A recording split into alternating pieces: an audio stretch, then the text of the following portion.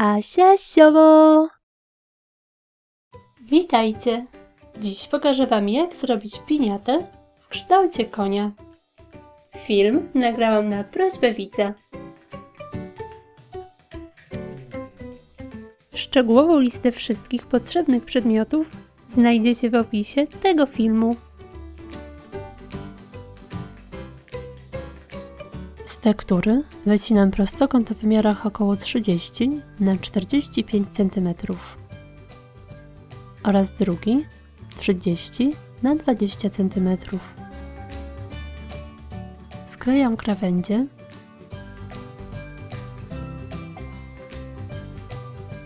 i zaklejam otwory tekturą.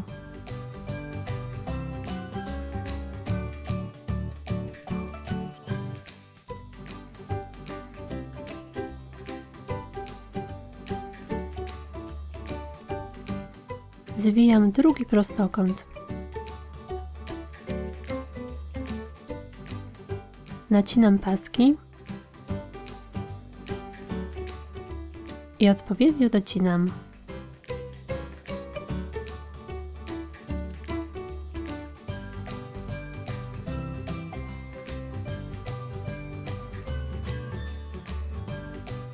Przyklejam.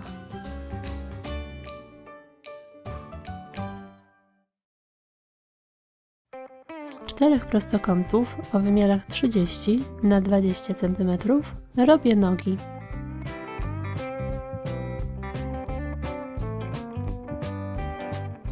Nacinam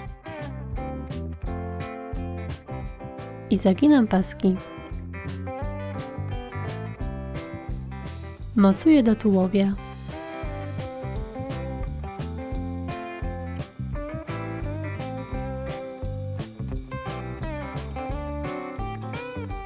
Balon przyklejam taśmą, tworząc głowę.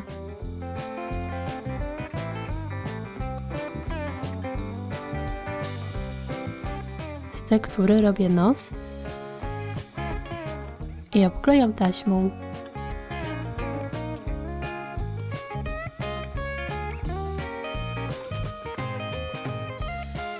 W 2 miejscach mocuję tasiemkę.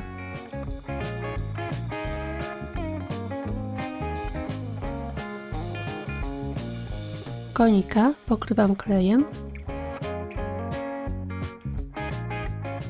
i obklejam kawałkami gazet.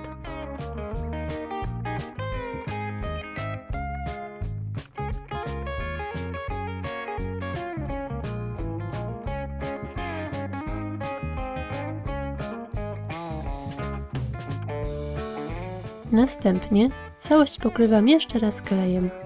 Odstawiam do wyschnięcia. Na grzbiecie wycinam kieszonkę, przez którą można włożyć słodycze.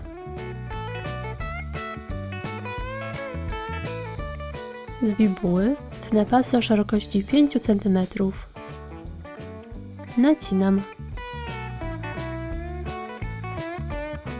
Przyklejam do nóg.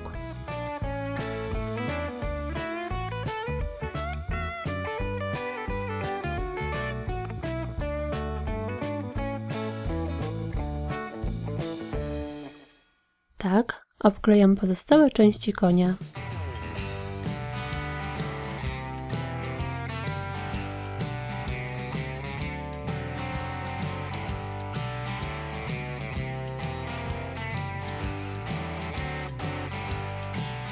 W miejscu kieszonki przyklejam osobne kawałki bibuły.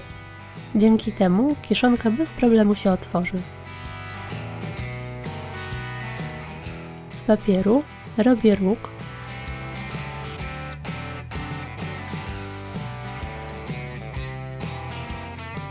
i owijam bibułą. Wycinam 4 razy kształt uszu.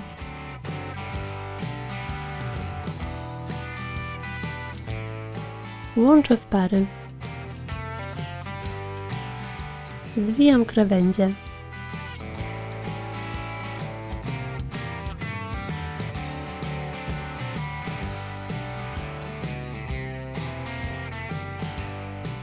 Przyklejam uszy i róg. Z pasków bibuły robię ogon oraz grzywę.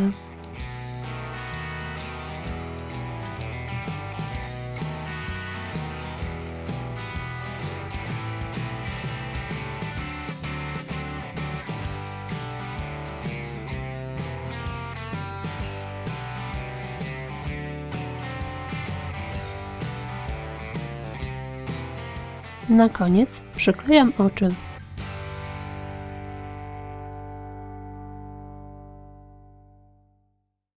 I gotowe! Taka piñata będzie świetnym prezentem na urodzinowe przyjęcie.